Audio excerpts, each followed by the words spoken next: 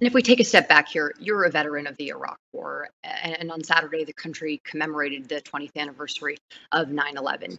Do you believe that America is safer today than it was 20 years ago?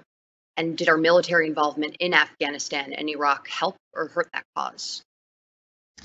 There have certainly been some pretty dramatic improvements in terms of our intelligence collection capabilities, in terms of our reorganization of our domestic security apparatus so that we'd be better prepared to deal with threats, to identify them, to mitigate them.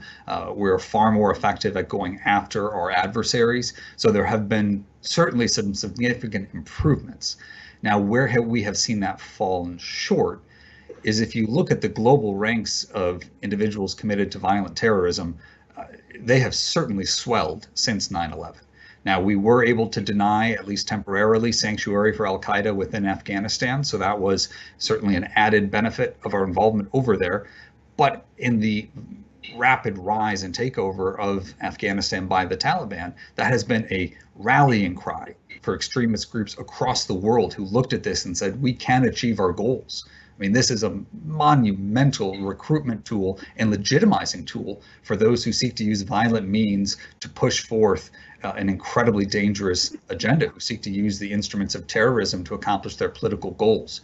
So I think it's hard to say that we are, safer in the world. We maybe have a more robust and competent homeland defense, but this has certainly been a 2-decade period that has seen some victories and plenty of failures.